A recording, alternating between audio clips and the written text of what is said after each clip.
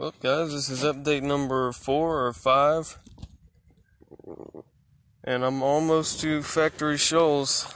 And Factory Shoals is a rough area that comes right before you hit Jackson Lake on the Alcovy. It's like a Category 3 rapids area, so this stuff I gotta look out for. Any one little pinprick can spell disaster for my little boat trip.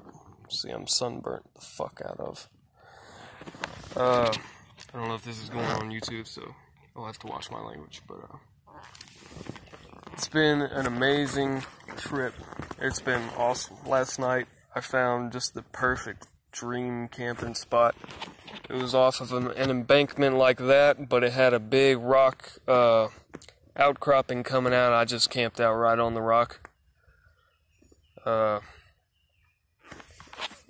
it's just been pretty. Come across places that, you know, people haven't been in a long time. I haven't seen a single person in 3 days out here. I don't know how many miles I've gone over, but not one person. I hear a lawnmower up there, so I'm probably going to run into somebody here shortly. I'm getting close to Factory Shoals, like I said. But anyway, the point of this is I see some rapids coming up. Don't look too bad. The point of this video is, I don't know if this has ever been done before in one of these $20 life rafts from Walmart, but so far, I don't want to jinx myself, but so far I've had good luck with it. I haven't had any problems. See these rapids coming up. Maybe the audio will pick it up.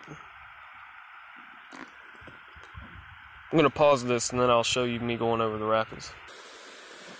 Alright.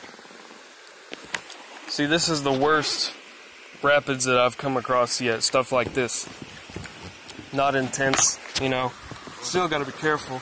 I got to line the front of the boat up with it just right. See, a herring just flew away over there.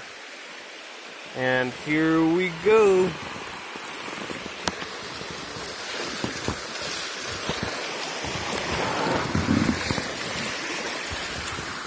Nothing to it. Alright, I'll let you guys know.